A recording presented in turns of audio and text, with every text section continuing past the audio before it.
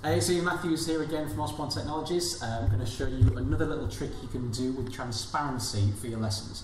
Now, in this instance, what I'm doing is I've put together, let's say, a lesson on the Mayan culture and how the history of the Mayans moving across Central America would have been not just influenced by political stuff, but also maybe mountain regions and otherwise. To prove that, I've kind of got an image of where certain groups have moved across between the Gulf of Mexico and the Pacific Ocean here.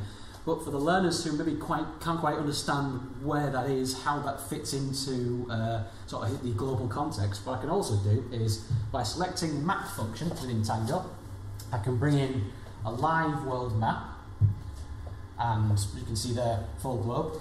If I zoom into that region, what I can do is try and match up roughly what it is that this area is looking towards. Okay? Once I've found that area, which is probably about there by comparison, I can snapshot that image and grab a live Google image of that. Similarly, I can also change the map type to Microsoft Aerial, and then we've got a more satellite-based view of that. Again, snap that, and I can bring it out. Don't need this for now, so I'm going to delete this out of the way. Bring the satellite image in first.